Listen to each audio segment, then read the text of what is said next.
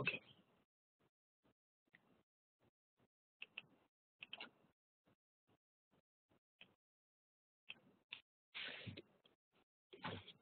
Very good morning to one and all. So welcome to the session on data structures, algorithm and design course with title with the course code SSG 519. So in the last session we started with this asymptotic notations, the importance of asymptotic notation, and the one who has actually invented them. Can anyone answer me the question who has actually invented an asymptotic notation? Did I answer that question?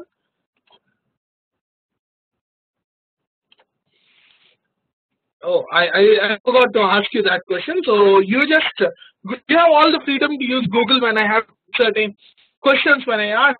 Okay, voice is not audible.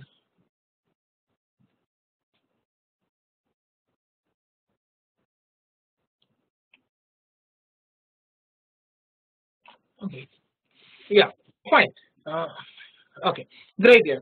So if you see, it's Edmund. Actually, it's Edmund who has actually introduced the asymptotic notation, and it's the Donald E. Kunu who is the person who has actually did lot of research and implemented the asymptotic notation in the day-to-day algorithmic design. Okay, so these are the people who actually invented. Edmund is the one who actually invented the asymptotic notation, and highly usage was done by Donald. Actually, he has written a very famous book on called Algorithm. You can say Algorithm 1, 2, 3 series, which is considered as the best book in the world for algorithm here. It's a complete guide. Okay. So now, those were the people who actually invented, and we discussed there are three types of asymptotic notation. The big O notation, which talks about the upper boundary. Then we discussed about theta notation, which talks about the closest type bound or average. And the third one is the lowest boundary, where we will represent the omega notation. So these were the three notations which are very popularly used in time complex calculation or representation of a time complexity. In the previous session, we have also discussed about how to find the functionality equation using primitive operators, where we have used very important primitive operators like signing, expression, and all this. We try to calculate the functionality equation, or what you say is it, the time taken equation, and based upon the equation we could always compute the upper boundaries of a time complexity using the big O notation, where we discussed about big O notation with respect to drop down the lower values and dropping the constant multiplier. This we discussed. Apart from that,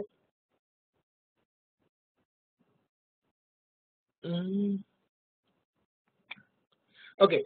Apart from this, we also started with some generic rules how to calculate time complexity when I use certain generic rules when I write an algorithm or a program. So right, so in this last section, we started with loops. I'll again restart with the loops, the nested loops, and the if-else condition. Then, if it is a logarithmic value, however, I'm going to use my time complexity, and we'll revisit all the three same problems what we did. And apart from that, we'll do one new problem. After that, we will move to the master theorem, which will take 20 minutes for the explanation. If you have any questions, I am requesting you, please do post at the end of each topic. So I'll wait for the question. So then we'll have the discussions, right? Great.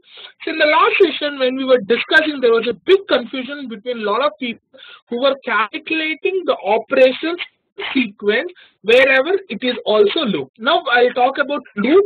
See, forget about what we learned in the last session for a minute. To understand each topic individually, then we will combine all the knowledge that we have gained at the time of examples, right? Okay. Now, for example, you have written a program where there is a particularly a loop. Using let's say, for example, we have taken for loop in this case. Now, the time taken to run for this for loop would be simply, you can, by looking at, you can that the time taken is order of n for the for loop. Yes, no, or n times the for loop getting executed. You will agree with that statement because I have to do comparison and then I have to increment every time. That at least that statement is I'm going to run it for n time. Now what happens is, apart from that, there was no braces saying that in the programmatic way we write in detail about how where the loop has to end the loop at. But when we are writing this what do you call pseudocodes, we might not be giving so importance to the braces, right? Now what happens is, after the for loop there is a constant which is m is equal to m plus 2. It's a simple assignment of additional operation and then assigning operation. So it is going to perform the particular statement in a constant time. Yes or no? You agree that? You will agree that yes, it's going to perform in some constant time, that m is equal to m plus 2. Where for I will take some constant time and assigning the value to m, I will take some constant. That's clear. So if now what is total complexity of this program? A big question. When we are writing, these are primitive operators. Just calculate it. Now when I write, how do I write the equation is a big question. Someone will say n plus c. Let's say n plus c. That's the problem. This is not a sequential program for an instance. Remember, I'm just talking for the loop. If it is a sequential step-by-step program, what you have written is correct, that n plus c is the correct answer. But unfortunately, we are discussing it as a loop. When we consider this as loop, what happens is I have entered into my loop and I'm performing some task which is part of the loop. Which is part. You mean to say I have not kept the bracket. After this, there is an addition operation that is also happening. Okay. Right. So, one second. Let me add the ink. I'd like to put the color right. Okay, great. Okay. So at this point, we had used. This is very thick. Let me change.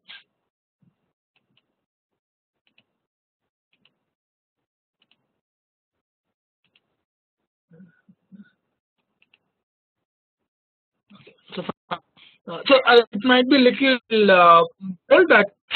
Okay. This equation agreed that is going to run n times.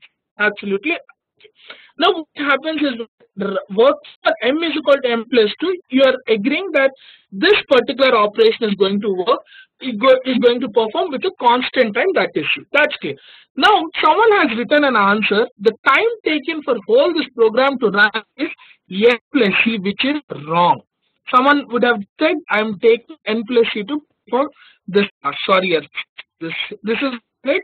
This is n plus c. Okay, someone has said this is wrong. Why I'm saying you is, what happens is, look, this is a loop. What happens is the for and m is equal to m plus 2 are part of the loop.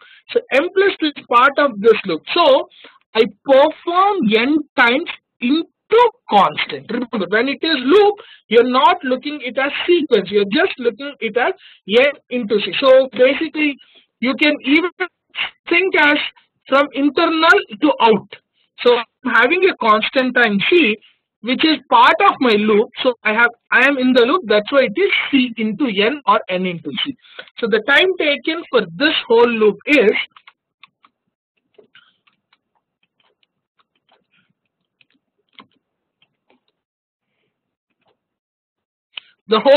now someone will be saying, are you saying 2n plus 2n plus nc? No. That okay. Now I have a very interesting. Someone is talking about the whole time taken for this should I write? No.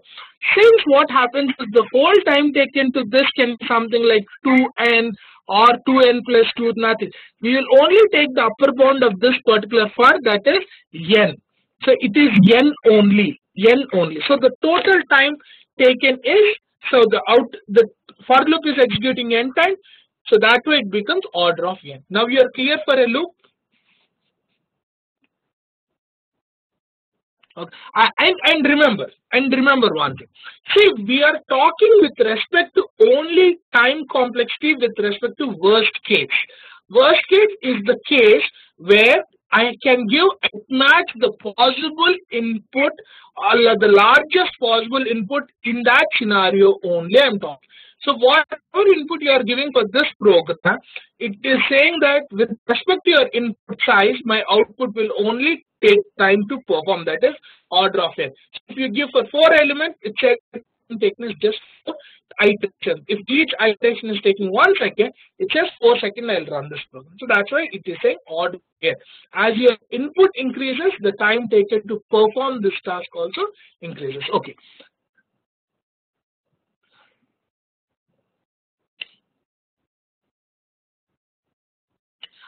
Okay. Now someone says, now let's say accidentally here I have written, okay, sorry here.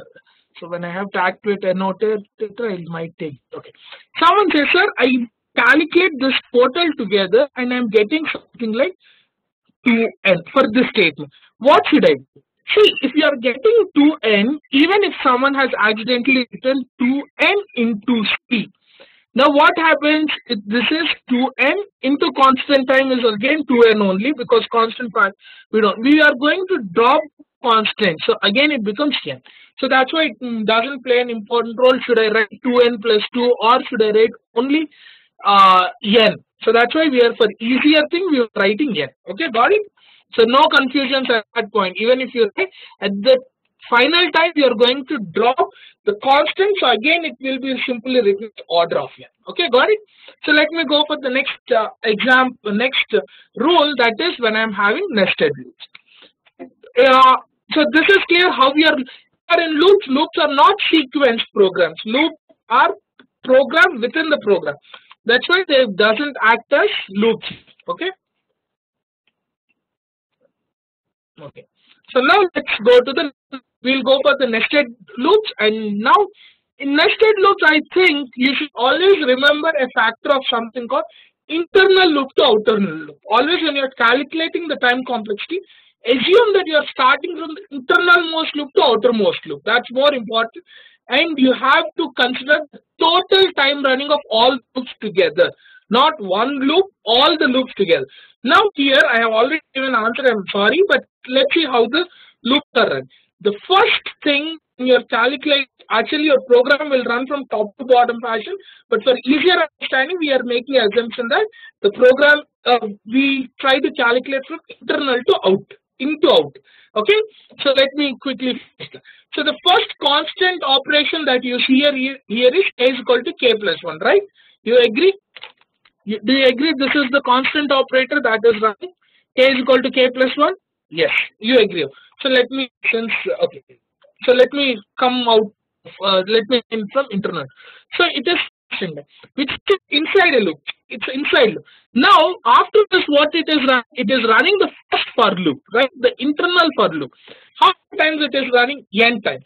Constant into n. Again, after you exit this loop, there is one more loop which is running. So if you see program inside program, so the outer program is running now, which is running for n times, right? So that's why if you see c times, I'm running the constant for c time, then the first for loop n times, then the next for loop for n times. So that's why it becomes constant into n. That's why it is total constant n square, and the time complexity is order of n square. Okay. Now someone says this. See, even if you say the internal loop runs for n minus 1 time and outer loop also runs for n minus 1 time. See, I'm saying the word n times because I don't know whether 99 or 98, both are numbers. That's the reason why we were talking with respect to n. Okay, just that's the reason why I'm saying n time. Even if you say my internal loop is running n plus 1 time, I can simple, but easier simplification you can take.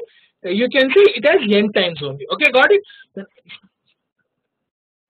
So I think Nishit, your answer, you will get the clarity in the next topic. Don't worry. Okay, so this is clear how it is order of n square now.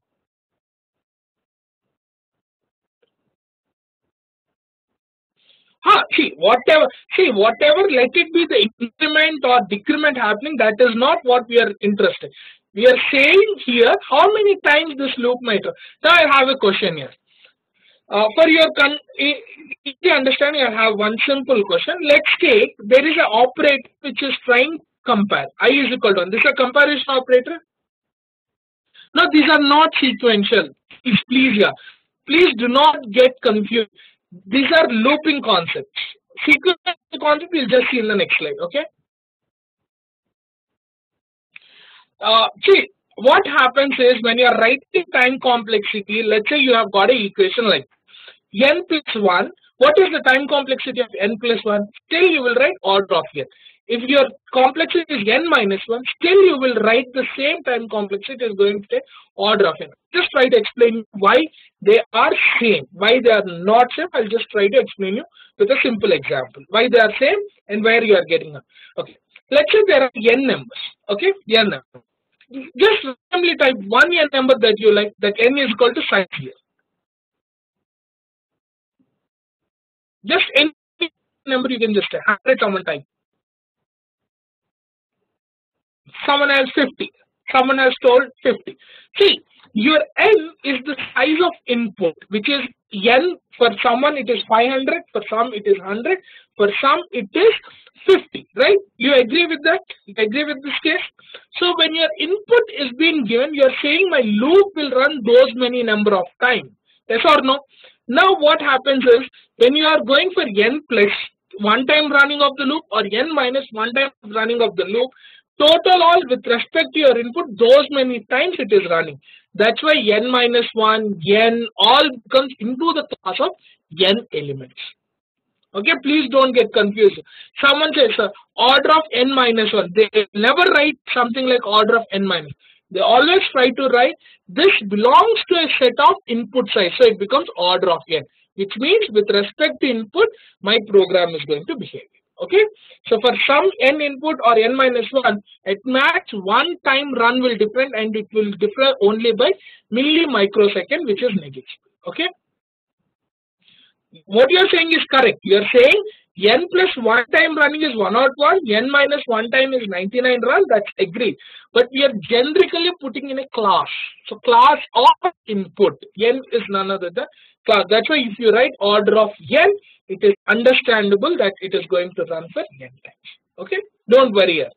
Don't worry. We try to keep the calculation simple. If you say, no, let me say n minus 1 and n minus 1. Ultimately, you might end up getting 2n or something, but we will just try to ignore. Okay, right.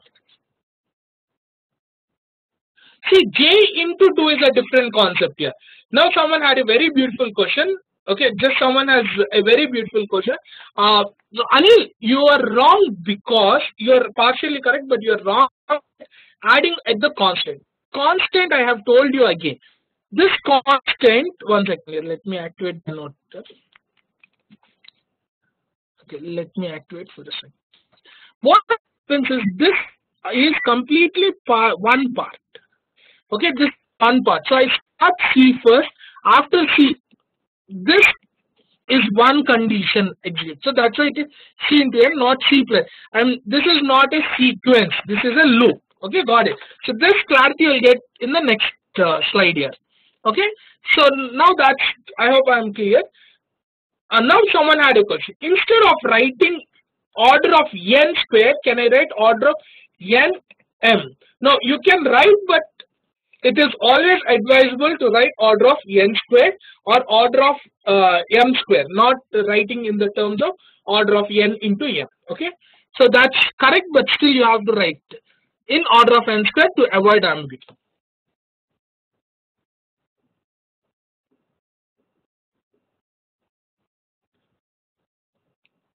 For loop, it is always we try from inner to out here.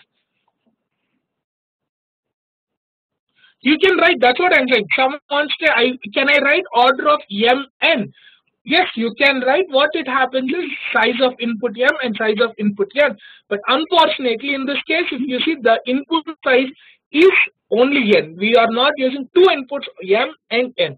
That's why you should not write order of m n for this program. when you have two input sizes, your correct order of mn you can write, but for the same single input, you will preferably write order of n into n or order of n square. Got it? If you have two cases in the sense what I'm talking is for two program, two inputs. That is what I was talking with respect to mn. Okay, right. So there is a question of j is equal to j star 2 that you will get clear in the logarithmic. Just wait here. Okay. Okay. Now let's try to look at the sequential way how people are trying to solve a problem when it is sequential way and non-sequential are two different things. Okay. Now first of all, before going to sequence, what are the statements that you are feeling they are part of sequence? Just try to answer them. Okay, or I will raise the question each statement by statement, then you try to answer. Do I consider x is equal to x plus 1 is part of the sequential program? Yeah, okay. So what is the time taken to run? I have already mentioned it is constant. Now coming, it's clear. Now come to the first for loop. Do you find for and m both as sequence or as a loop here? This two together. Look, great. What is the time complexity that you find now? Please do not say. Okay, someone had a very interesting question. So let me. So how many people are not feeling this as part of loop here? Some people might feel these are also sequence. How many people are finding that? Let me look at that.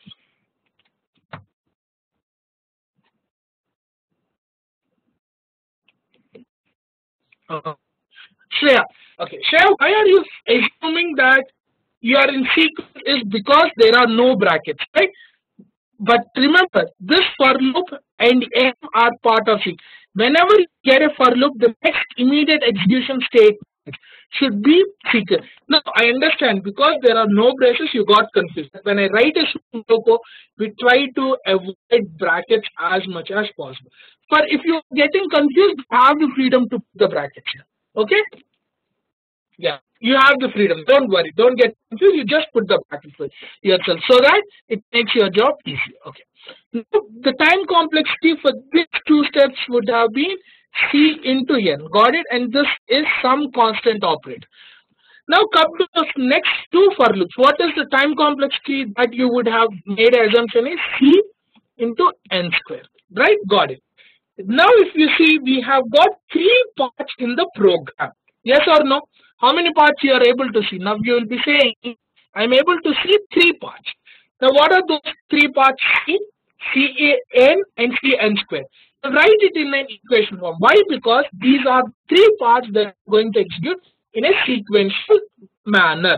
So your equation for this will be C. However, you can write C plus Cn plus Cn or Cn. So I'll write in the Cn square plus Cn plus C order. This will be the equational form when you have sequence. See, they are sequentially. That's why C plus Cn plus Cn square. Now you got how I am doing the sequential addition? You got it now? Now show me what will be the time complexity. See, multiplication is only done for groups, not to the sequence, please. Now, in this, now someone say, can't I write order of n or can't I write order of 1? Should I write order of n? See, there is a general rule. Whenever you are having an equation that is f of n, functional equation, in that you always drop the lower order. The lower order is Cn plus C, so you can drop. The higher order is Cn square. So your time constant, and even after that's the first rule. The second rule, you have to drop the constant multiplier. You can drop even this. So the result is n square. So the time complexity for the worst scenario is order of n square. Is that clear? I hope I am clear how to do the sequential addition. So whenever I talk to sequence, it is not line by line. All loop targets or the loop should be performed first. Then you should do the addition to the parts of the code. Got it? Okay. We know we will do one thing. When there is a break, I'll try to explain this. Yes. Only I will not wait. Okay. Let me go to how n square. That's what I told you. We'll just have the discussion. Okay. Great. Yeah. Let me go to the next slide where we'll discussing about if else condition, and then okay. Okay, that's a very good question, one which I would like to answer right now. Someone said, my equation is n square plus n, right? Would you agree with my statement? Actually, the equation is n square plus n plus some constant value, but constant. Now, should I write order of n square plus n? Should I write this or no?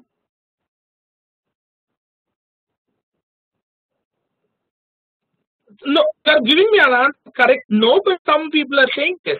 I'll tell you why not. Okay, let's try to design a graph. Okay, I think most of you have not viewed the recording features on time complexity, so don't worry. But I'll just try to design a graph and try to explain you the notation, then you'll get that clarity. Okay, so if you have time, we'll just try to discuss that for a minute, and then we'll. This is your input n size, and this is the time taken to execute. Okay. Now what I have a equation which says n square n plus 1. Let's take this the simplest possible format of the other equation. Is this okay? Okay. Now can n plus 1 will be at any time will it be greater than n square?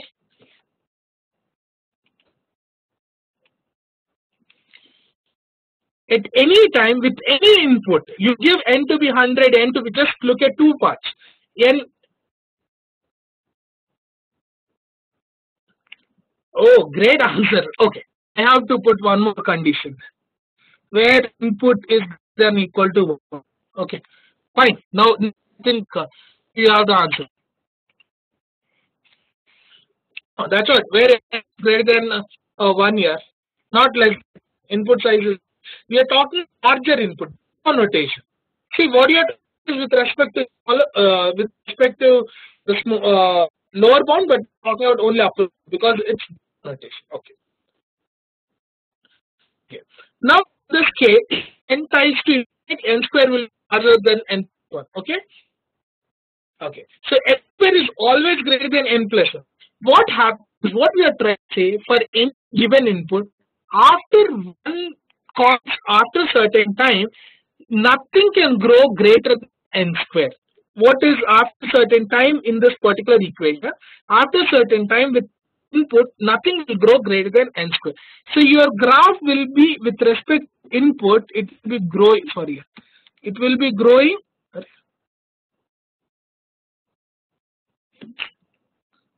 One second, let me bring back the position.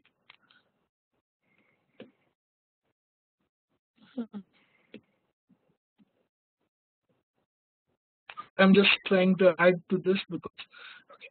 What happens is your graph grow exponentially. This is the functional graph of n. Okay. Now what happens is after some time it will not. It is not going to behave weirdly than any input n square. So that's what we are going to only the top bound n square. Okay, that's the reason why we consider order of n square rather than order of n. Got it? So with a larger input for a given time with n square input, it might grow exponentially. That's the reason why we always take n square as top notation rather than writing order of n square plus. Is that clear or any confusion? Yeah, maximum top bound will take.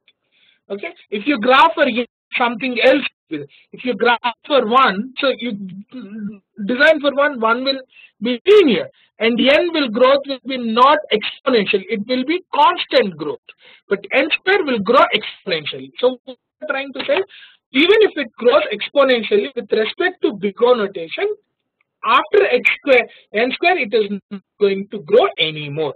So 1 it will be linear. When you take n input, it is going to go constant, but n square become exponential, which is the worst case. That's why always take n square. Got it? With respect to this case only we are talking. Okay. Now let me talk about this. I have explained, so there is no ambiguity. If else. Sorry, in yesterday's session, the if else PPT I have met certain statements, so that's why I'm again discussing about if else statement. Okay. So let's have a look at if else statement. In if else statement, do if and else will run at the same time. I have a question. Will if and else will run at the same time? Definitely no, right? Okay, no, great. Now what happens is any one of the statement, either if statement will run or else statement will run.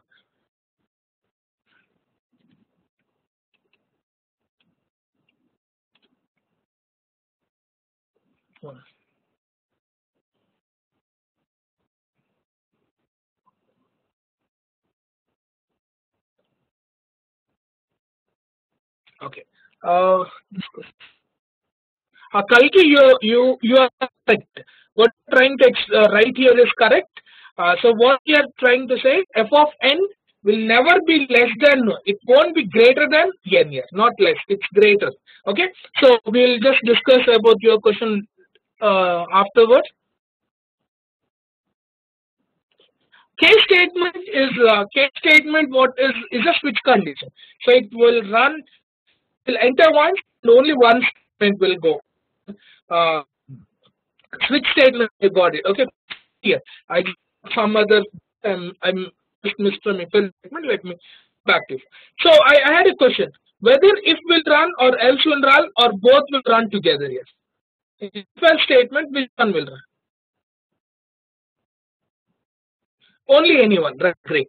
Now let's say we get two time complexity for if let's it is order of n, and for else let's say the time complexity is order of n square. What will be the total time complexity of program? What are you making a guess?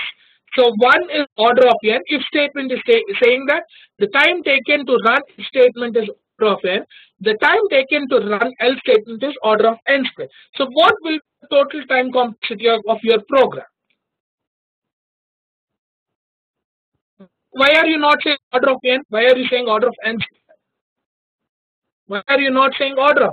Why? Because when if else state, we will always try to describe the worst case. Worst case here. Do not say max, say the worst. The probabilities with some input else statement can get trigger and it will run for n square. And that's why I am taking the worst case scenario of order of n. If statement is if it is always true, I'll be able to run in order of. But still your program you are talking with respect to worst. That's why when you search for any program, you get three conditions: best case, worst case, and average case. Now, what will happen in this program if someone wants to ask you what is the best case of this program? For example, you will always try to say whichever is running the smallest. If a statement is it, if is running with constant time, else is running with order of n time. The best case you will be saying is with respect to theta notation of 1. Okay, got it. No, order of 1 will not say. The moment you say big O, it becomes the worst case representation. You will use the word omega notation. Remember here, it's omega of 1. Got it? So what happens in real life is we don't use omega and we try to avoid omega. We majorly use only two conditions, that is big O notation or theta notation. What is theta notation? Even with respect to any input, let it be the best input or worst input, I am behaving the same way. I mean, no upper bound, the upper bound and lower bound are so closely tightened, then I will always represent theta. This representation is familiar in recursion program. In most of your recursion programs, when you see divide and conquer, they will try to say in terms of theta notation because divide and conquer are so closely bounded with upper bound and lower bound. That we'll talk later. Okay, till I think I'm clear with if else statement. Okay, got it. So I'm moving to the next discussion, that is logarithmetic. Okay. So let me go to the logarithmetic time complex. Before going to logarithmetic time complex, have a look at my example where I am not increment a program one by one. I'm incrementing it by some constant multiplier, that is I is equal to I star 2. If my input is n, let's say input, how many of my elements will totally be visited by the for loop? All n will be considered or some portion of n will be considered? That's my question. For the program example, some is you are saying the n by 2 is okay, some portion. Technically half, right? Great. Now say, now I have a question. If I'm at k step, what will be the element n here? Anyone guess me? What will be the element n? If I'm at some step called k, what will be my element? So you can ask, sir, we have no idea what is the input, but input is n. Some one of the elements of n you will at k, yes or no? One of the element, right? Some element you will have at the k, yes or no?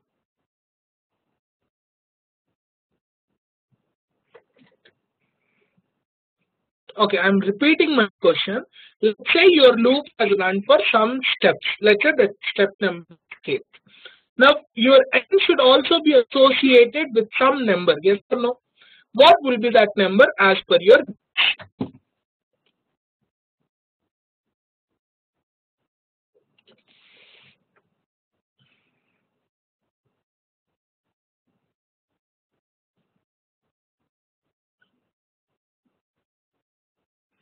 Yes, it should be some power of 2. Correct. So I'm at k step, so 2 to the power of k will be the value of the n, right? Yes or no? It will be 2 to the power of some value for the k n, right? Yes or no?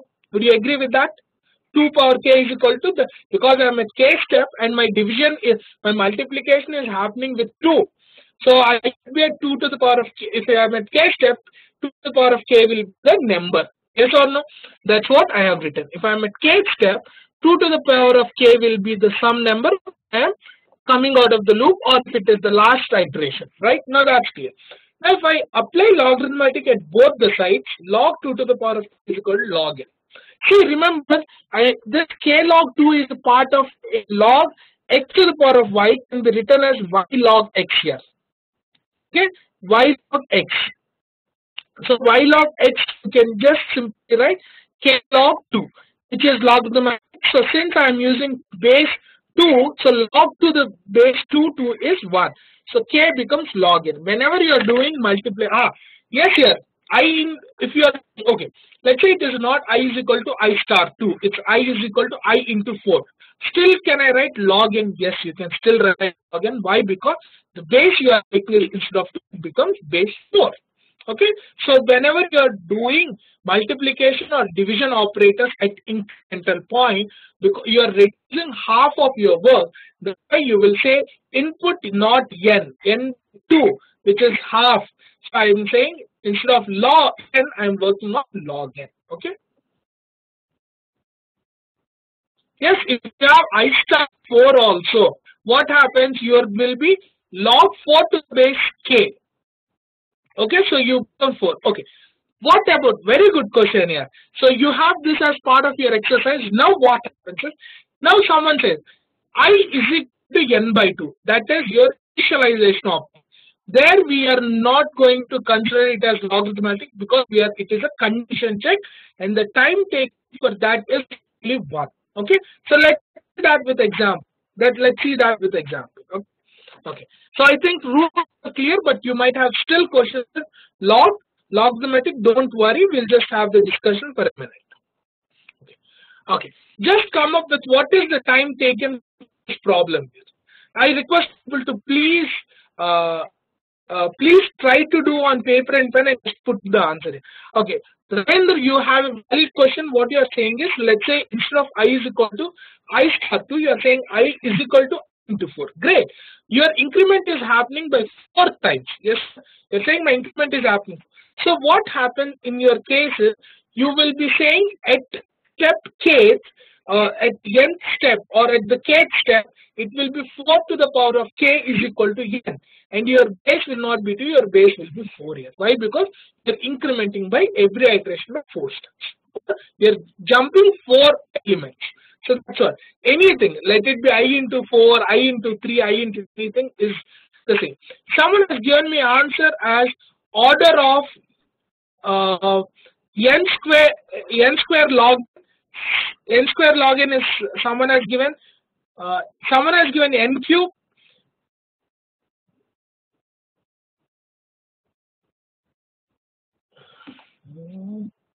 Someone has given n by 2 plus n by 2 log n. Okay, n square, someone has given n square log n. Okay, So great, I'm getting good answers. So let us try to look at what are the answers, and then we will try to have a discussion. Okay. How many times is the first loop running here? How many times is the first loop running here? Actually, it is n by 2 times. You're correct. The first loop is running n by 2 times. For easier understanding, you say it is running for some n time. Now, people will get confused. N by 2 and n times are two different things. Yes or no? They are two different. But why should I still consider it as n rather than n by 2 times? What happens is n is an input size. Okay, n is an input size and by 2 is a constant operator. So okay, that's why you can say n by 2 or n. That is not going to affect you. So let's take. Now next, how many times is then this loop is running? The loop internal loop is also running n by 2 times or n times. That's absolutely correct. N times I'm taking just for easier references. So don't worry. Correct type of iterations is n by 2. Now how many times is the for loop is running is log n times. Log n times, right? Now let's see the equation. See, outer loop 2 times, so just do a simple multiplication. N into n is n square into log n. Got it? So that's the reason why it is n square log. Now those people who have written n plus log n, and they would have written order of n. Why it is wrong? Let's have a look. Someone would have also got this in thought. Sir, my answer is n plus or n plus log n. Okay. Then they would have written answer as order of n. Yes or no?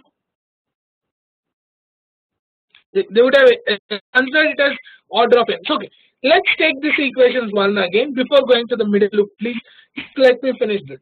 Someone would have considered the outer loop is running for n times, the inner loop is running for n times, the last loop is running for log n times. So they mistaken n plus log n. Correct? Assume. Now this is your statement. What is your time complexity? You would have got the time complexity as order of n, right? That is wrong because clearly observe this whole part is behaving like a single loop. You start first loop to the last. That's the reason why it is n square log n. Okay. Now let me see some questions which were interesting. Okay, why it is log n? For this last loop explanation, just take this example here. This is constant time operation. This is n time operation, right? And this is just take this example here. This will make your doubt clear. Just go through the slide. It should be clear for you. So how many times at x step I am somewhere at 2 to the power of k to know what position. Okay, got it. That's the reason why we are talking about n square log n. Okay, got it. See, if you write log n for this, your answer is wrong. Even if you n square, it is more wrong. Why? Because n square log n is greater than log n or n square. Okay. Now this problem is similar, so I'm just skipping. This is self-explanatory. Say what is the time complexity for problem 3 here?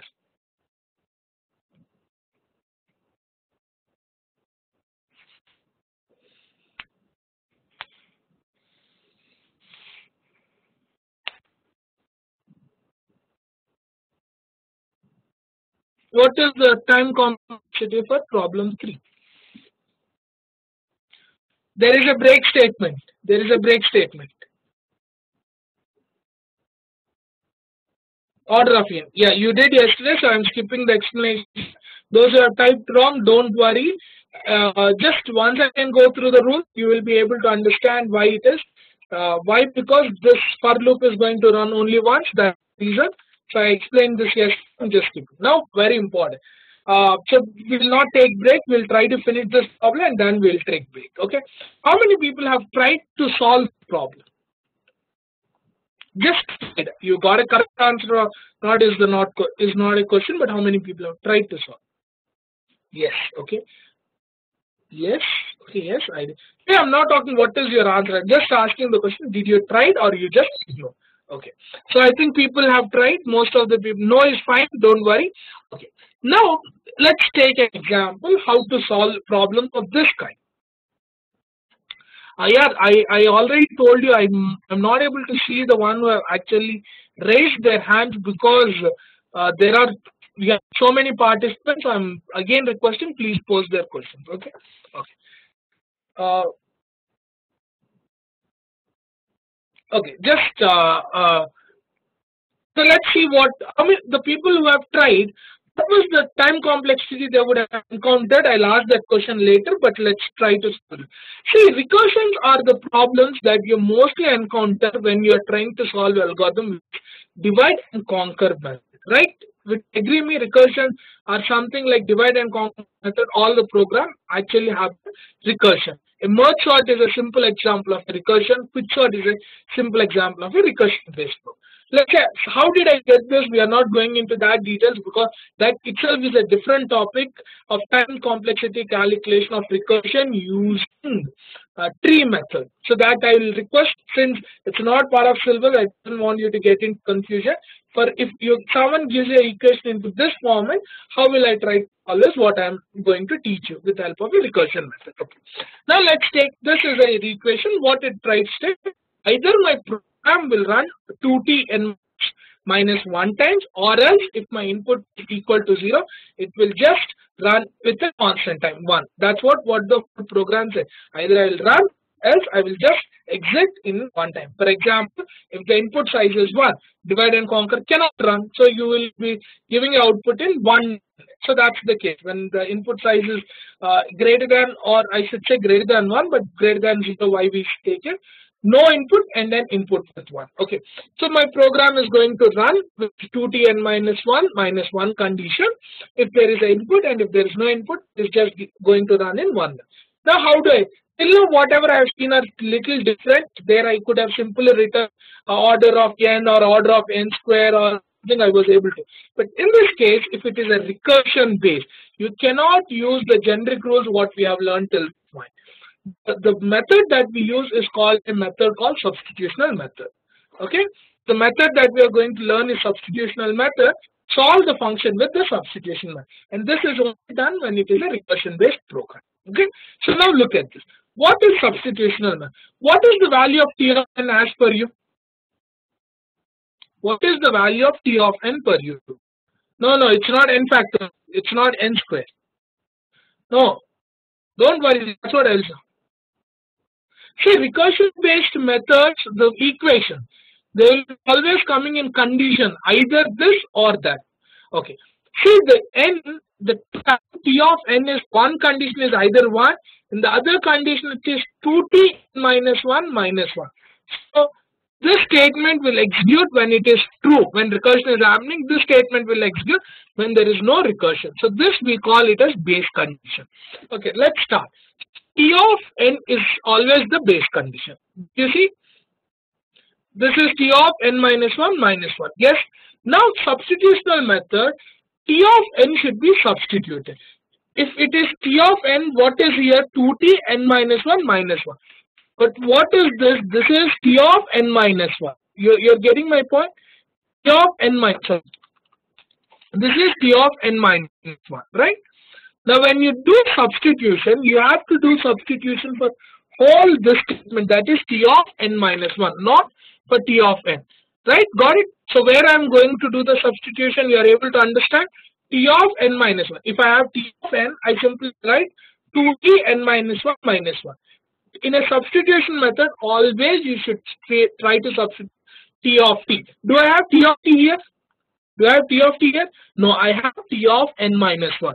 So let's try to substitute. What will be the value of t of n minus 1? Any guess? This is actually your 10th class math here. I know it's been years and years people have not done. So you might find it difficult, but just there you'll be able to understand it easily. So t of n minus 1 I'm substituting with yes. I have the correct answer. That is t of n minus 2. Great. I got that answer. Okay, let me close this. Okay, so so this is what the substitution I did. So the substitution is not 2 of t. T you don't need to do because it no need of t of t. It is 2 of tt n minus 2 minus 1 here. okay, which is minus 2 because second iteration. So that's why you write minus 2. This is what you write. 2 square t n minus 2 minus 2 minus 1. What is that you are going? Again try to substitute one more. Why I am substituting one more time is assume this. Tree based. Just simply assume it as a tree based. At the first iteration, if your input size is n, at the second iteration in divide and conquer, what will be the number of iterations you are going to do? Let's answer this question first. If at the first step you have given input here, if the iteration is happening for second time, how many? Left side you will have n by 2, right side you will have n by 2. Yes or no? Would you agree for this or no? When you are dividing. Root node, if it is n, left tree will be n by 2, right tree will be n by 2. Do you agree with this? Okay. One second, I'll mark that. Let's assume you are doing a divide and conquer for some n. When you are dividing it for the first time, it will be n by 2. Again, it will be n by 2. Do you agree with this? Yes. Again, if you are further dividing, n by 4, n by 4, n by 4, n by 4, right? This is where how your division is happening. So the recursion, every time you are going to substitute it's the iterations, right? Now one more time you have to substitute t of n minus 1, which is here it is t of n minus 2, so it becomes t of n minus 3 substitution value for the equation. So continue with all your substitution, and finally you will encounter something like this equation. Whenever you are substituting, you keep on going on, right? So you say 2 power n of n minus n, something this way, and finally you are able to reduce your equation with the expression. Okay, how did I got this? Which one you are having? This question, right? You are having question at this. See, that's what I'm saying. In the substitutional method, you are going to substitute the iteration one, which is t of n minus of 1, which is minus 2 here. Minus 1, minus 2. So don't worry. See, this you have to practice here. I'm sorry, I cannot explain the whole school maths again. Okay, so that's the reason I'm just saying this is the method, and finally you will get your answer t of 1. Okay, don't worry. Time complexity will be taken. Okay, I think this was not an easy way to solve a problem when you're doing recursion method. Every time you have to substitute, you are substituting a wrong value. What happens is, my final answer might get wrong. See, Divya, we are not making assumption n plus 1 or there it will be n plus 1. Generally, when it is division, we assume that the division is happening equal. In reality, it might not happen, but making an assumption. If I got n values in recursion, one side it will be n by 2, other side also will have the same number of elements. May not be same. That's what I'm saying. If it is 1, what happens is you can even not run the loop. Okay, so don't worry with the recursion. This is how the recursion goes. We'll just take 5 minutes break. I think that recursion was little heavy on you, but recursion is not part of the syllabus. We are working on master method. When there is a recursion, how to solve it in a simple way, we'll learn with master method. I just want to show you how complex is the recursion way. So what I have I did is, in the running notes, I have written very clear explanation about how I did this problem in this manner here. Okay, we are going on break for a minute. Just give me 5 minutes break, and then we'll start with master theorem method, which will take mostly 20 minutes, which is easy. 20 is too long time, which is easy. Then we'll just recollect arrays, stacks, and queues. Okay.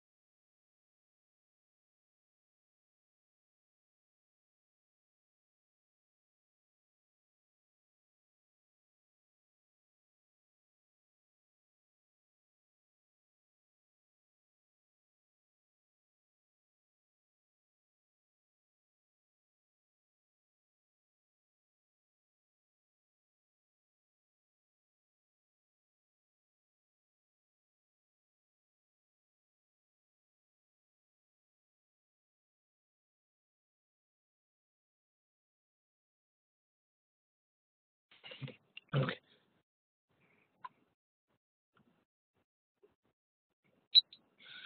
Ramesh, sorry, yesterday order of n by 2 is equal to order of log n. I told it accidentally. It was not order of n equal to order of log n. It is something if n is being divided by some factorial number, I can write it as log n. So order of log n. In that was my contest, but unfortunately I spelled it as order of n by 2 is equal to order of log n here. It's a mistake because you have to write it as log. Okay, right. Arun, how does this equation get is a completely different topic which I don't want to incorporate, and that is something called recursion proofs. So I'm not that is not very important for our course, so I'm just keeping it as self-learned topic. Otherwise, whatever are important for a person to be a algorithm design, we are just focusing on that. Right? So okay, let's just discuss about the master theorem. See, whenever you have a recursion-based function, always writing the recursion or trying to solve the recursion-based functions substitution is a hectic topic or a hectic task. So what people have done is they have developed a method called master theorem method, where we will be focusing the functions are particular format. The format is if the t of n is in a format of a of t n by b plus f of n, you directly use your master theorem method. What are the master theorem? See, it's a method that is always used to analyze the time complexity for recursion function, and especially this is used in divide and conquer.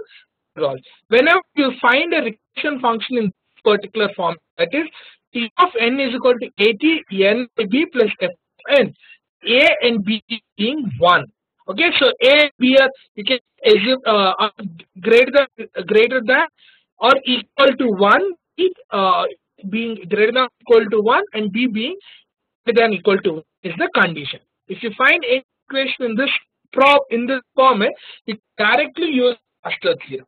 Before I use master theorem, are there any cases in master theorem? Yes, every master theorem comes with 3 cases, and we will see each case one by one and how to use them. And now we'll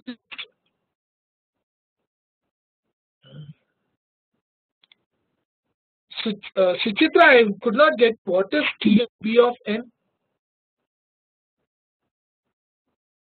Oh, this is not needed, I forgot.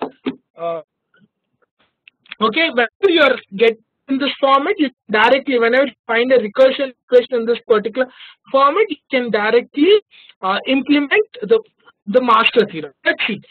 What is n? It is none other than the current size of the problem. A, the number of problems in recursion, n by b. See, this n by b total together, n and b are, so the n by b is the size of each sub problem. Okay. So now what happens is, let me make the notation for a minute so that you will be clear. Okay. See, when you have problem, put the initial input. This is n. That's the size of the complete problem. When you do division, every time the size of the problem sub problems keep on reducing. At one iteration, it is n by 2. For some other iteration, it is n by 4. Some iteration, it is n by 8. So on. So the whole that n by b is the sub problem totally. This the size. So n is your total by the b. That is the iteration. Okay. So n by b is the size of the each sub problem. I think you are clear now. F of n is the cost of the work that has to be done outside the recursion. What is f of n to be done outside the recursion is when you do the recursion completely and you try to merge each problem together to get the final output. That is the f of n, which is not part of the recursion. Right? That is the cost of dividing or the cost of the merging is called as f of n. Is that clear or any confusion?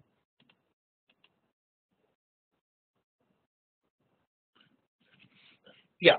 So you are clear. If you find equation in this form, yeah, we'll do with 3 examples. No, not 1 year. We're going to do without examples. I know it's not that easy to have.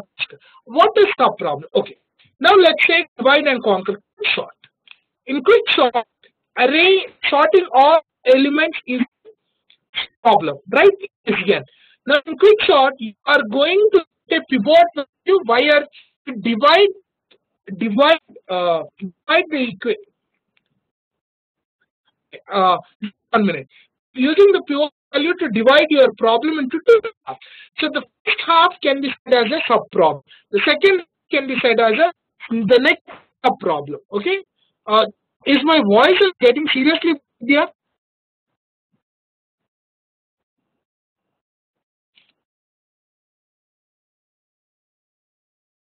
Now is it clear?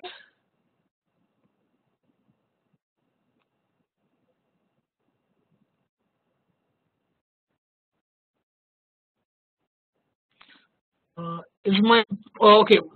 Okay, I just stopped and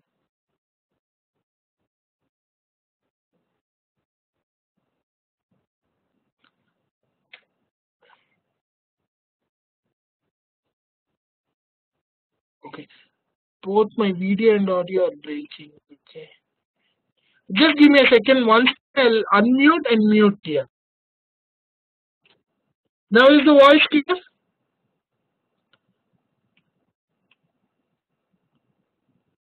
Okay.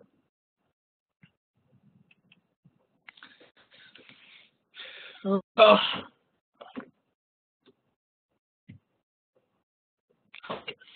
So you are clear with the terminologies that what is how. Someone had a question. Now, of these A is not the size here. A is the number of subproblems in the recursion. What is the number of subproblems? Now, when you are dividing C by 4, n by 8, all the divide is 1. So those total number of divisions that you are doing is the number of subproblem. Okay, what subproblem? Okay, good. Divide and okay. Very good. Okay, just one second. Quick sort. I'll just talk about quick sort. If you are not understood, don't worry. Now in quick sort, we are trying to arrange the elements in a sorted order, right? We are doing this method. We try to divide the problem into half and solve them. When we are dividing, I get a pivot value and I divide into two. The first half can be called a subproblem. The second half can be called a subproblem. That is what we call it as a subproblem. Now again you divide it further, that is one more subproblem. You divide it further, that is other subproblem. The portion of the original problem which you are solving in that iteration is called a problem. I think that should be clear now. Okay. Now let me continue. Okay. Now, so f of n I have told you that is the time taken which is outside the recursion problem, like dividing operation or merging operations. Right? Okay. See, t is none other than the time taken at instance. Okay. Now see, I told you master theorem comes with 3 cases, and when which is to be used is dependent. When will be discussed little bit later. Let's try to look at 3 cases. Now, when you have a tree, what are the elements that a tree has? Say me. You have a tree. What are the elements a tree will have? It's a nodes, good. Edges, great. Leaves, great. Okay. Yes, great. Root, nodes, leaf. Perfect. Perfect. That's pretty. Some people can say root, edge, nodes, and nodes also someone can say leaf node, intermediate node. So basically, if you see, majorly I have a root, I have a leaf, I have leaves or nodes together. Leaf in the sense I'm talking about one category, the bottommost nodes I count as leaf, and I have edges to connect them. That's all. Okay, branches and so. Okay.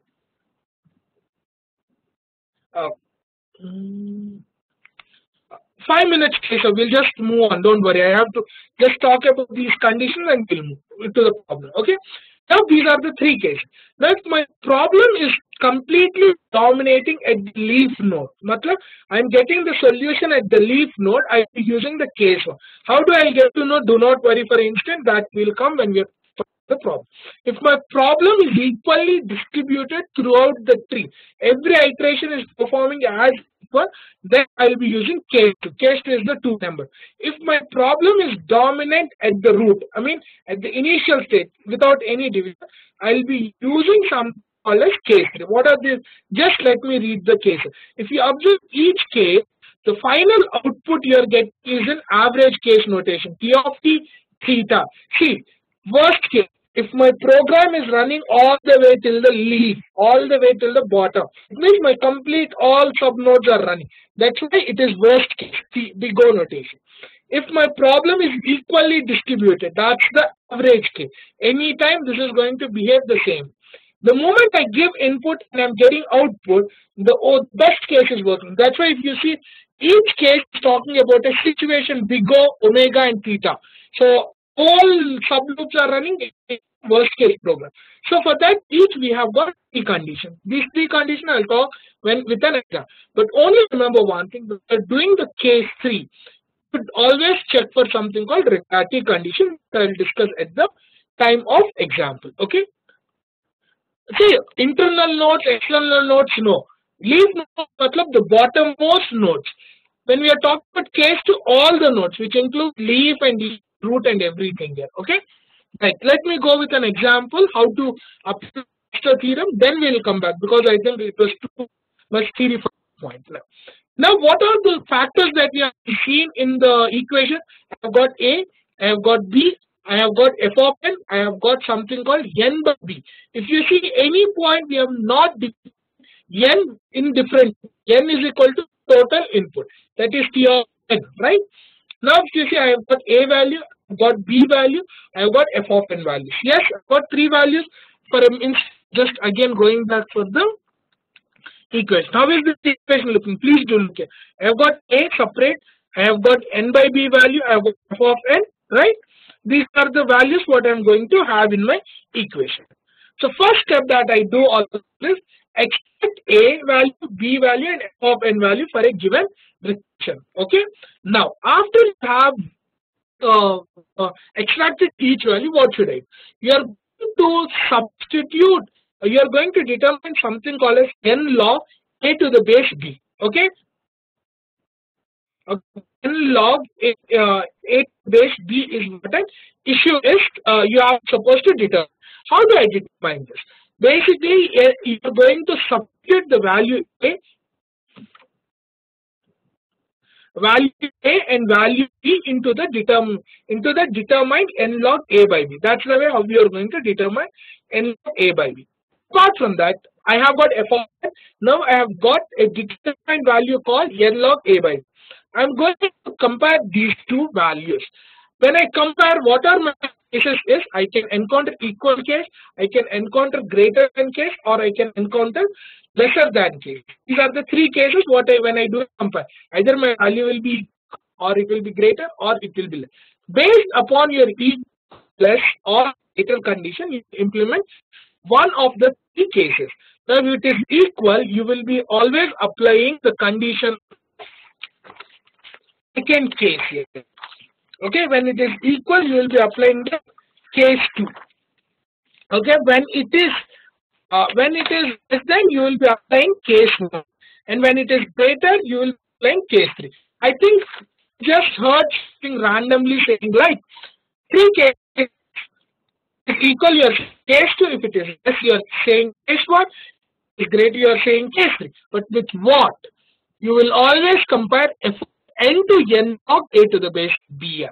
Okay, let's try to do the problem, and if you're not able to understand, we'll stop with one case, try to understand it much clear, then we'll go to the two other cases, right? Is that okay? Let me go to the problem so that theory concept will be more clearly understood, right? Okay. Now first question, is this in the format of a to the a t n by b plus f of n? Can you say this is in the form of a of t of n by b plus f of n? Can you say this problem is, so can I use master theorem? Can I use master theorem? Yeah, okay. Now step, what should I do in the first step? What I'm supposed extract a value, b value and f of n value. A value, b value and f of n. What is a value here? 2. What is b value? 2. B value is 2. And what is the value of f of n is equal to n. 3 values you extract. Now let's try to solve. Did I extract it? Correct. Great. Now what is the second? determine something. What is that? N of log a to the base b should be determined, right? How do I determine that? Just substitute the values of a and b in the formula n of log a to the base b. Did you determine this? Which is n log 2 to the base 2 is 1, and so n power 1 is equal to n, correct? Did you determine this or no? Yes, great. Now what is the third step? Comparison between f of n and the determined value. Okay. So let me get down a little bit slow. It goes to the step number 2. Is the step number 2 clear? Is the step number 2 clear? No. Okay, great. Okay, if it's not no, I'll just explain. See, step number 1, what I did, extracted value a, I extracted value b, I extracted f of n. 3 values I extracted. The step number 2, let's make an assumption there is a predefined formula which says n log a by b. Okay, that's there. Now I have to determine n log a by b. How do I determine? By substitute the value of a and b in that formula. So I have substituted the value a and b in the formula n log a by b. I did. So when n log 2 to the base 2 is always 1, so I have retrieved n by 1 is equal to n by 1. Got it.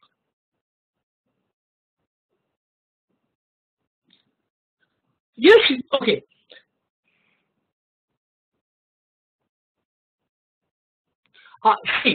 Whenever, okay, there is a very important question. How do I know that 2 of n is equal to n by 2 plus n? It's always a given statement.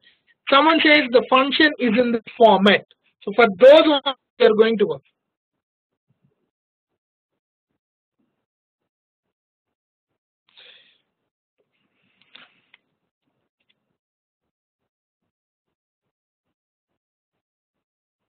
Log base 1 is undefined here. Okay, so let me till step 2 people are clear, I hope. Let me go to the step number 2. What is step number 3? Is I am going to compare between f of n and the determined value n log a to the base b. Yes or no? The step number 3, comparison between f of n and n log a to the base b, which is a determined value. If I compare, see, remember please, the comparison is always done between f of n to n log a by b here, right? So what is the comparison that you are going to get here? What is the comparison here? If n equal to n, you can say this 2 comparison is going to equal. Now got it. Till this step, everyone should be okay. I guess a simple extraction, substitution and comparison. There is no doubt. And when you compare, you understood that the values are equal. No, here we have problems where they are not equal. Don't worry here. I'm just trying to make you understand it with easier problem first, then we'll go for a little difficult. Now, the equation is we are saying this is equal. Now, I have got how many rules in master theorem or how many cases in the master theorem I have got? Total 3 cases. The first case, second case, third case. Now, when it is equal, what it means to say is just for simple understanding, remember, the upper bound and lower bound both are closely, tightly associated. So can I say this is case number 2? Can I say this is case number 2? Yes. Case 2 here. So, okay, because case 3, if someone has written, just forget for a minute. Let's once again go back to this case. See, tightly bounded, tightly. Okay, equal, which means tightly.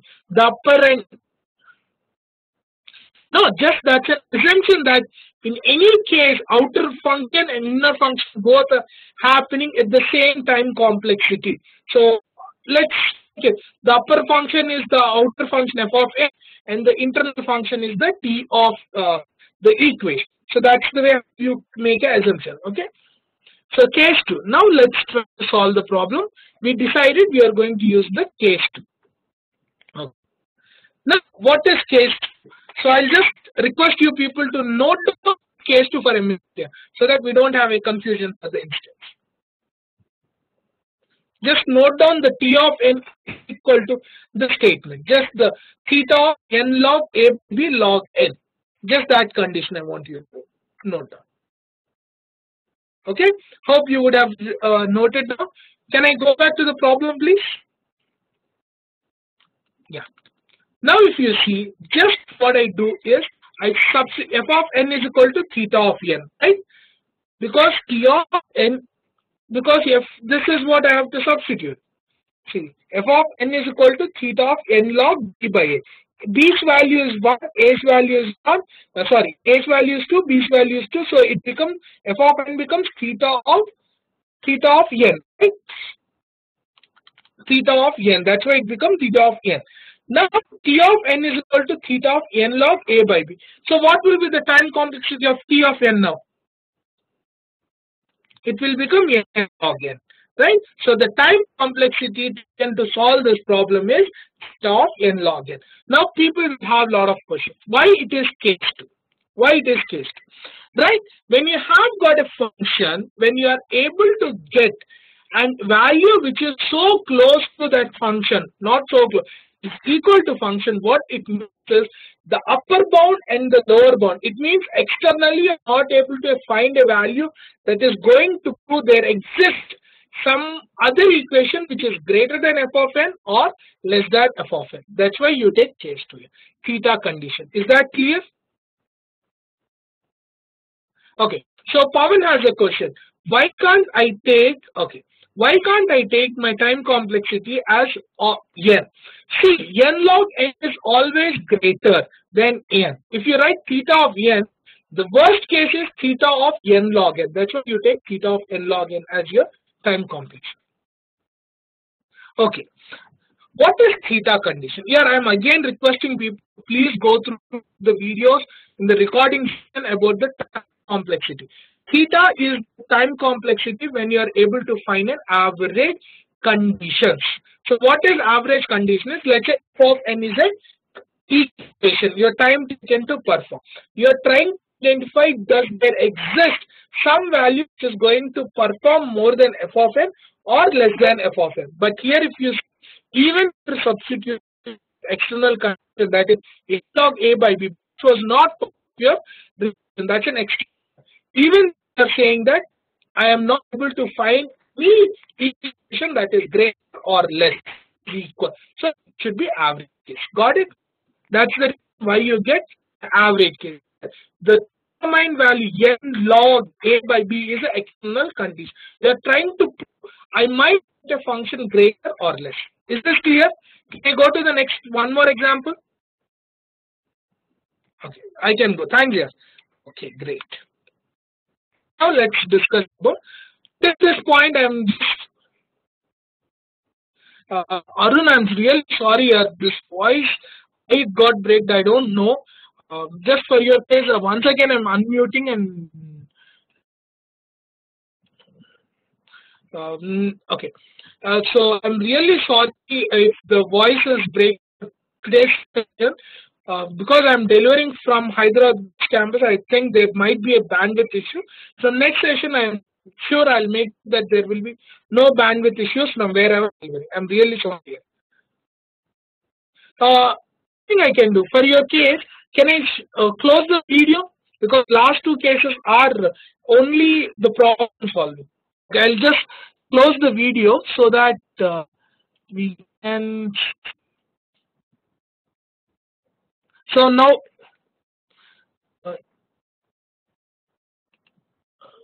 so I think you're not able to see my video, right? Okay, fine. So, okay. Now for these two problems, you'll be only able to audio only. Yes, I have intentionally closed my video because a lot of people were getting breakage, just going for audio only. Now let's try to solve this problem. Half of the problem is solved. Now try to say what comparison you are going to get, greater or less than or equal to. Always remember, you are going to compare between f of n to n a by b here.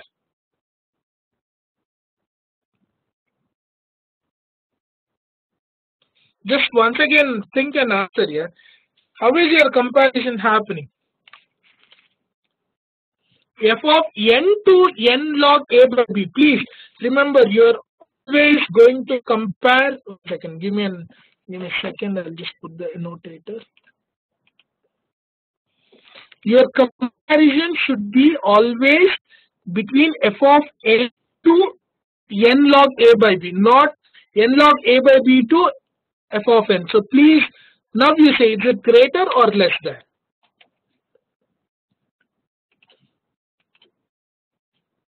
Now you say it's greater or less than, yeah? Sumit, how n is greater than n square?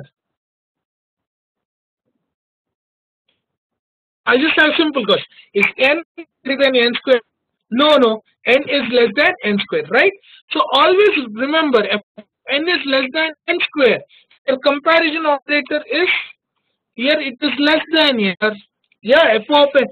Just please focus with respect to f of n. So f of n compares to n log n. So what is my output here? It is f of n is less than n square. Got it? Now which case? We go case 2, case 3. See, when it is less than, we are going to go with case 1. Less than, always case 1, which is omega condition. So let's back quickly once again to see which case, what is case 1. Okay.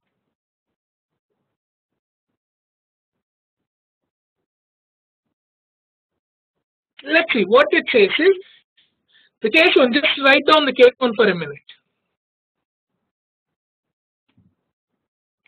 Those who have thought about case 3 will have a discussion. Those who have thought about case 1 also will have just for a minute. Note down case 1 for a steps.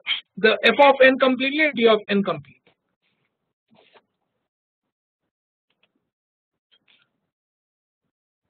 I think you have note down. So can I go to this problem like? Okay, great. Now let's say someone has decided I am going on case number 3. What happens is just now your f of n is your function, right? F of n is your function. Now what is the external function that you are discussing is n log a by b. Yes, is that an external function? You are saying there is a function which is greater than n square. Means there exists a worst case than f of n. So f of n is not the worst. So that's why we are talking about less than. F of n is less than n square. It means n square, n has an upper boundary n square. That's why we take case 1. That's clear now? Those are choose case 3. Okay. You are saying there exists a upper boundary. So I choose the case 1. Got it? So now let's try to substitute. Say me the answer. I have asked you to copy and say me the answer here.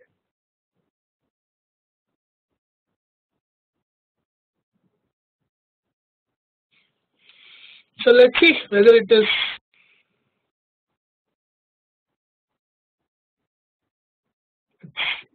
theta of n square. Got it? Okay. Got it? It's theta of n square. Right? You got the solution for I now which came. Now I go with the question number 3.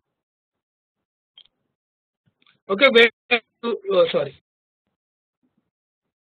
No. Okay, very good question.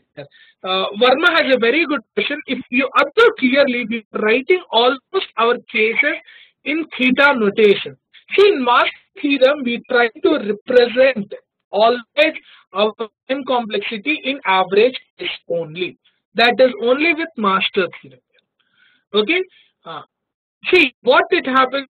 Epsilon value, some value which I don't know. So that's what epsilon value is something that is not known. Okay.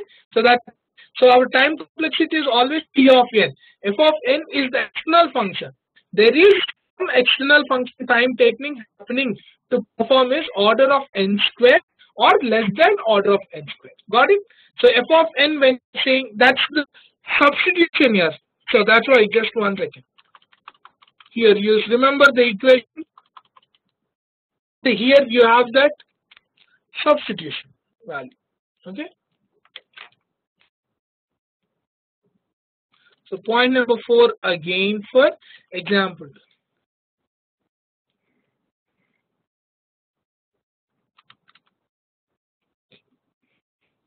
So do you want me to explain the problem, point number 4?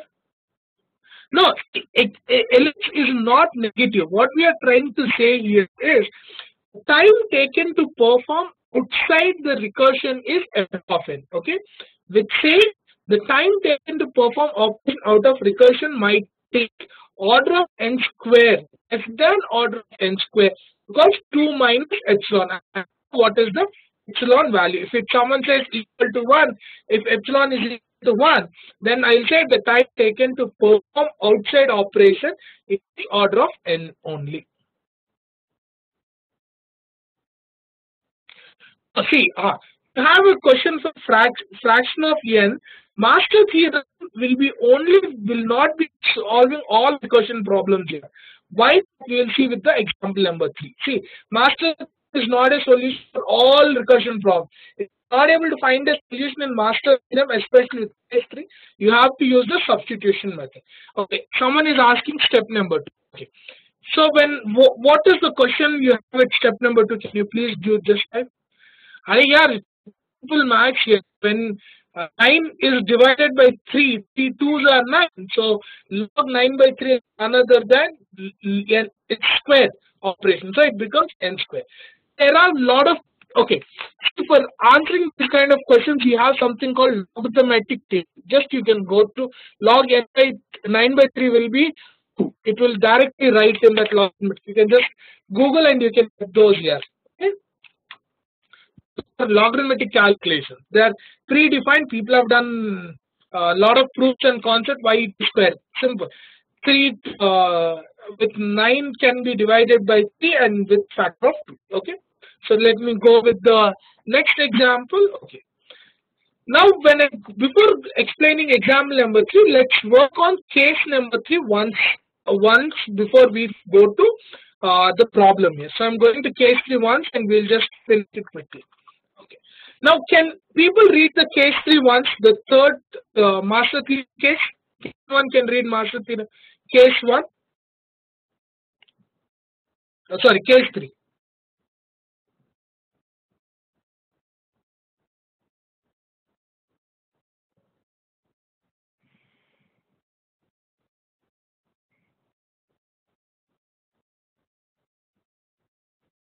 Keshav, you can go through here. You can go through the logarithmic form.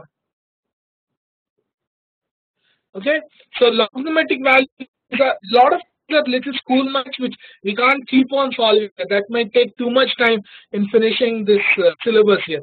Okay, I think we have read the case 3. See what happens in the case 3.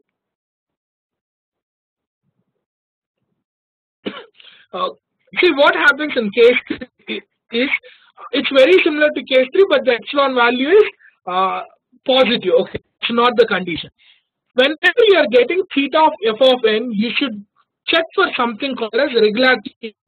What regularity condition is? Just look at this. If a of f of n by b should be always less than or equal to c of f of n, where c being a constant value and it should be less than 1. If you are able to prove and if the condition is satisfying, this will be satisfied when your equation is a polynomial equation. Then only you can implement the master theorem for case 3. Otherwise, none of the master theorem can be applied. None in the sense when the condition is case 3. Before case 3 apply, you should always check for a regularity condition. Regularity condition a of f of n by b should be always smaller than some constant value which is multiplying to your external condition. If that holds true, then only case 3 will be implemented.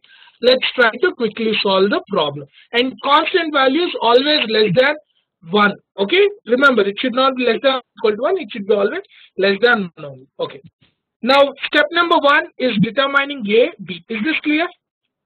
And f of n.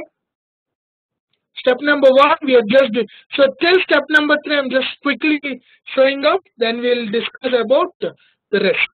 Okay. Till here you are okay, it's greater. F of n is greater than n log 3 by 4. See, n log 3 by 4 is n log 3 by 4. We assume it is less than 1 in our condition. Okay.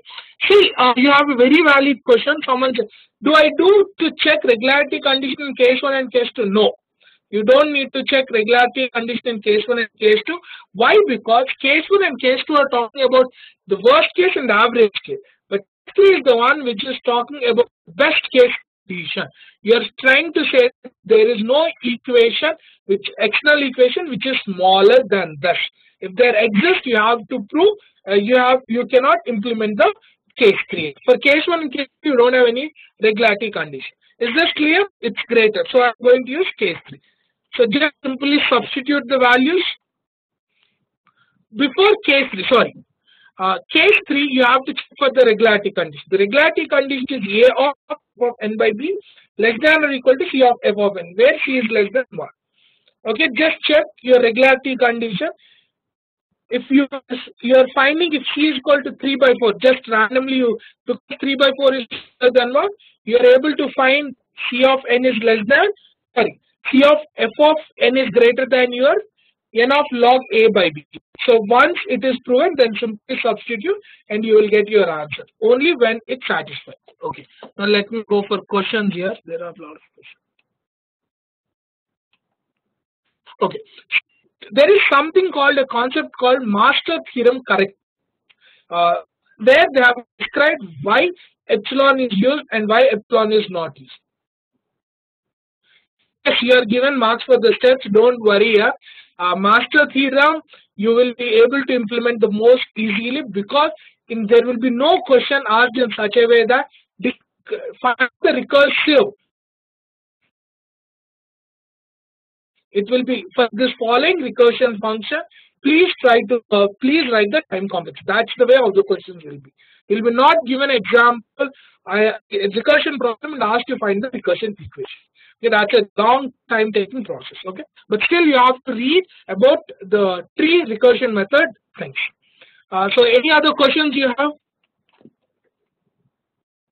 Okay, why you have to check for the regularity condition?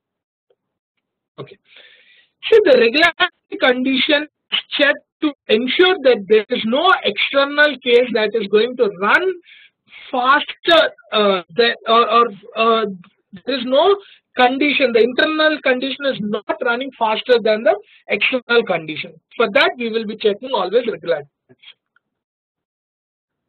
Have any people have seen the sample questions in the sample question papers in the Takshila? So that is my page, last year page. So you just can expect will be the question paper that I'm going to set.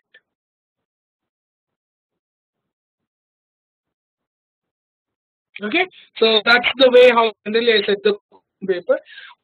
So coming to the end of arrays, and will hold, this is Sunday, so I'll not extend the lecture till 1. So I'm going to stop. I'm sorry that I might have given a lot of theory. That's the way how we will start learning now. Once the next class theory will end, from then we'll be mostly implementing more algorithms. That time you will have more and more pressure. Okay, but still it's little theory based sessions. You have to bear one more. So you will have this lecture notes ready by Tuesday. Okay, Tuesday you will have. See, we have ADT is not today. Every 10 minutes we'll start ADT. We'll discuss ADT in the next lecture. No. See, Pawan, lecture notes is only to understand slides here. You have always the freedom to read textbooks. Okay. Next lectures we will be covering ADTs. If time permits, we will start with introduction of trees here. Okay. Right. Any more questions, or can I end the session?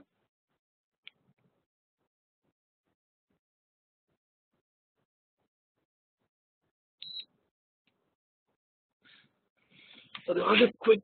Just 1 second. I have a question someone has posted. So let me. See, if the regularity conditions fail, what I need to do? If the regularity conditions fail, the recursion theorem has to prove only by substitution method.